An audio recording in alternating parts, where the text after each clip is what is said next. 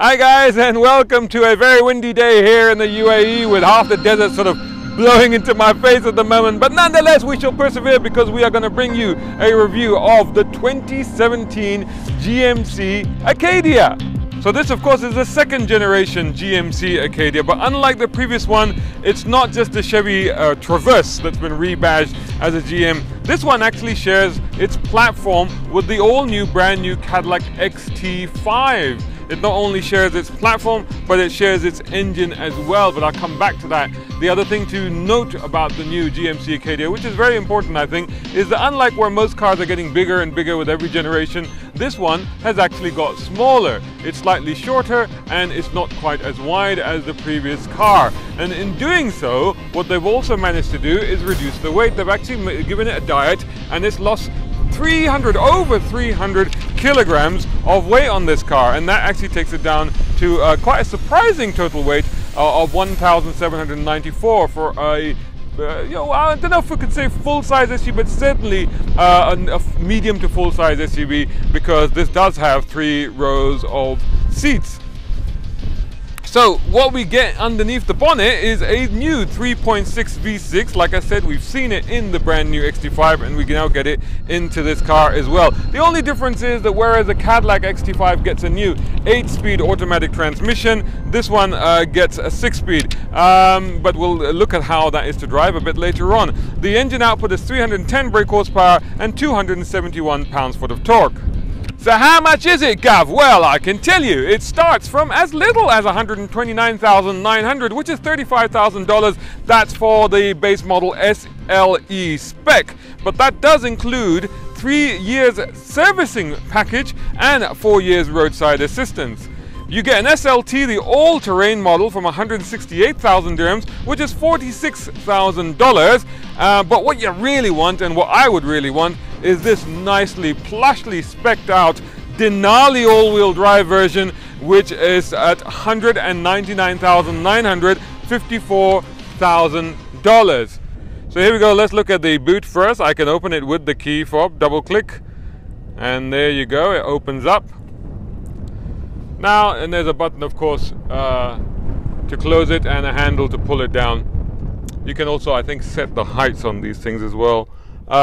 This is quite handy because underneath here, there's 2 pretty deep storage bins just below that, so that's quite handy as well. Another power supply. Man, this thing wants to make sure you are fully powered up. A little net hook thing there on this side as well, and another deep bin down there to add some more stuff. And as I mentioned, of course, the third row passengers get their own little cup holders and bins and a power supply. Now here's a really clever thing. You've come from IKEA and you've got the rear seats down and you're like, oh no, it's a bit longer than I thought and I can't get it all the way in, so to speak, and you need a little bit more room. So that seat there, that handle there, I'm going to pull that handle, watch what happens. See? Isn't that handy? So anyway, what about these rear seats? Well, that's easily pulled back up from here and from here, and you should be able to now see what they're like. I mean, they're basically 2 individual seats. I would suggest for kids, but probably regular size adults for shorter journeys. So pretty handy back here. So this seat, of course, was down, so we can now literally just easily push it back. Now, how did you get down? Because obviously there was a handle over there. Now this handle actually only gets it down so far and slides it forward, which is quite handy to get access to the rear seat. But if you wanted to get it all the way down flat like you did before, you actually pull this handle here and then it goes all the way down. So very, very sensible. Now let's get into this thing. These, of course, like I said, this particular Denali version has a 2+2+2, but I believe you can get the GMC Acadia with a 2+3 and a load space in the back, or a 2+3+2. So you can get different configurations. It's very, very spacious back here. I mean, I have no trouble whatsoever, and I, of course, am 6'2". Plenty of headroom, plenty of knee room, lots of room for my feet. A walk through from here. I've got a cup holder here, got a deep bin here on the doors as well. Talking of deep bins, get a load of this. I just want to show you this, right? I open this and it just goes on and on and on and on. In fact, you can just pull it out if you want to. Oh no, I've broken it! No, you haven't broken it. No, it just goes back in again. It's a drawer. Actually, I have broken it. No, there you go. Goes back in. More usefully back here, and something that is very important to my kids, for example, and if you have kids, I'm sure it is important for them as well, is having rear AC controls of their own. And there is a 3-point power supply and 2 USBs. Did I mention there was also a USB in the back? I might have already mentioned that. That's fantastic. That's got power supplies everywhere. It's got a USB, 1 USB for the 3rd row of seats, as well as these 2 USBs up here, and then 2 USBs in the front as well. And a power supply there, power supply in the back, and a 3-point plug there. I mean, it's fantastic. There is a big full-length sunroof, as you can see, which combines with the other one up there. This one is fixed. That one slides back. You got individual reading lights here, and you have AC vents as well. And all the rest is pretty straightforward. Very, very nice indeed. Let's see what it's like in the front. Here we are in the front of the GMC Acadia, the 2017 model. And as you can see, it's got a big instrument panel with a large center digital part there. Now that digital part, you can actually decide how you want to view it. So for example, if I go down to settings, and then I can then change the display theme, 14 or 15 pages, wow. And I can change, there you go. So if I go into touring, I can get just the big and get various things there underneath. So if I go back, I can get, for example, the nav could be there. The phone is not connected at the moment. I've disconnected it, obviously, but it does have full Bluetooth capability. It also has the projection thing on the GMC IntelliLink, which of course means it's got Apple CarPlay and Android Auto and all the rest of it. This is obviously an unclassified road, and so therefore it's not on there. But you get info, and then you get all your, now 6.9 kilometers per liter I've been getting. I've worked that out to about 14 liters per 100 kilometer. So that's what you're getting, which is roughly what you'd expect for a large SUV of this type. So that's what you got there. Obviously on the left you got rev counter, you got your temperature, you got fuel, and all the rest of it. So that's all pretty handy. Lots of buttons on the steering wheel, and this side of course was controlling the instrument panel on here. And this side I've got my cruise control, my heated steering wheel for some reason. I don't know why I need that, but anyway. But I've also got cooled and heated seats down here, if you can make out. Cooled and heated. I see the fan come on, you can hear that. So over here I've got the cruise control. Now this is actually adaptive cruise control, and it will actually bring you to a complete halt should you want to use it in traffic, which you can do. So it will set the speed, it will accelerate, and it will actually come to a complete halt if it needs to do so. Otherwise it's all pretty straightforward down here. I've got a deep bin over here for next on the door, a little pocket there, all power and everything like that, memory seats, and there's the adjustment for the hatch as I was mentioning earlier. It also has lane keep assist, so it'll do that thing where it'll try to stay in lane for a little while before it decides you're being an idiot and says, right, put your hands back on the steering wheel. And you're like, okay, I better do that. It's not autopilot yet, not yet in this car. This car, like I said, has a 6-speed auto. We'll try that in a minute. Down here, we have got the 2, I don't know if you can make that out, but 2 additional USBs and another power supply, which you won't be able to see. There it is. There's the power supply down there. I think I've hit the cool seats on again. There you go. 2 cup holders, a pretty deep box down here, which is handy. Nice bit of trim here. Nice. This is quite charismatic. A little bit of slash of you know, wood and aluminium style trim there. A couple of flies have decided to hitchhike in the car. Never mind what to do. Sunroof, like I said, you know, you can open this from here. Sorry, got wrong hand. There it goes. So full length, and of course this is a tilt and slide up here. I don't know if you can make out. There you go. Tilt and slide, all the rest of it, and lights as well, plus for your glasses. GMC IntelliLink, like I said, it's got a projection system and all that. It's got sat nav. The cameras are very good, because if you go into camera, not only do you got the reversing camera and indeed the front camera when you're parking front into the pavement, it gives you a front camera so you can see how close you want to get it. But what's really handy is the 360, and in fact, if I turn the steering wheel, you can actually see which way the steering is pointed and how close that might be to the curb, for example, if you want to avoid getting the wheels curbed.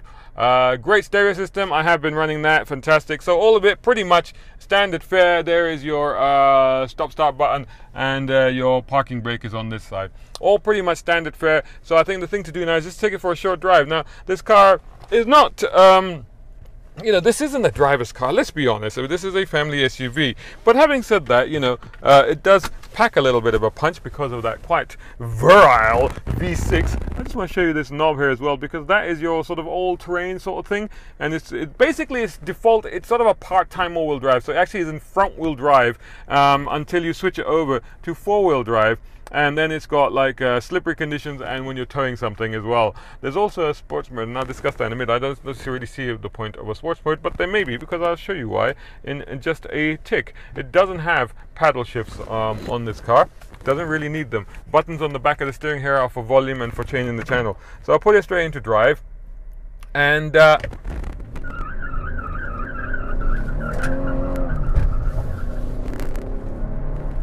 traction is on, everything is on, but there's such a torquey little thing that it does wheel spinny stuff. I mean, how cool is that? It's a bit naughty. You don't want to be doing that outside the school gates because you get into trouble with the principal. But it is a little bit of fun. Let's be honest. There's a little bit of fun. I know can you hear me? I hope you can hear me. Let me just move this thing.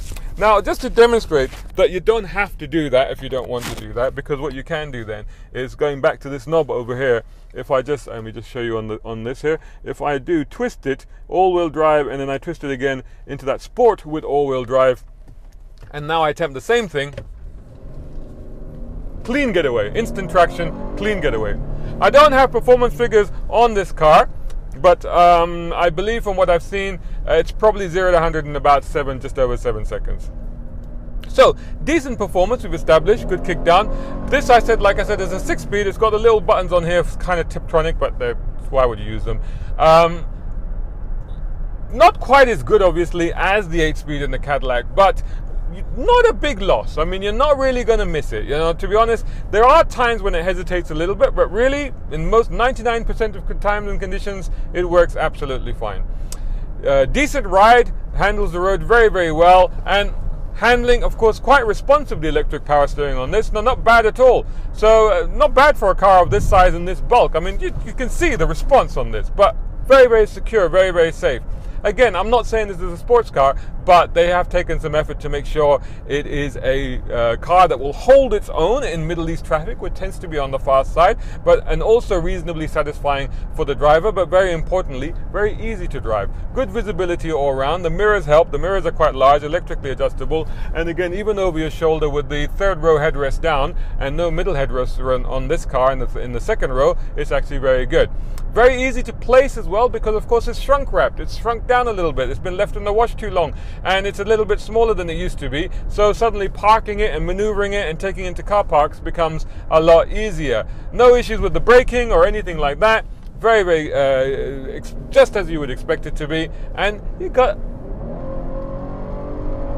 a little bit of a grunty note there, which is again kind of satisfying. So all in all, a very good effort, a very good second generation follow-up to what was actually a popular mid to full size, almost a full size SUV actually, the Acadia. This one they've shrunk it down, made it a little bit more practical, but retained all of the values of the GMC Acadia, but added a dose of class by borrowing a large part of the new Cadillac XT5. So a big thumbs up for me. Hope you enjoyed that review. Full review to be on motoringme.com. You'll find it there. Please do check us out there, and also follow us on all social media, on Facebook, on Instagram, on Twitter. Just search for Motoring Middle East, and the same goes for YouTube. And if you're watching this on YouTube, please do subscribe and tell all your friends. You can also follow me, Shahzad Sheikh, and you can find me on Instagram, Shahzad Sheikh, and you can find me on Twitter and Snapchat, Shahzad_Sheikh. I'd appreciate it if you go and follow me too. Thanks so much for watching. Until the next one.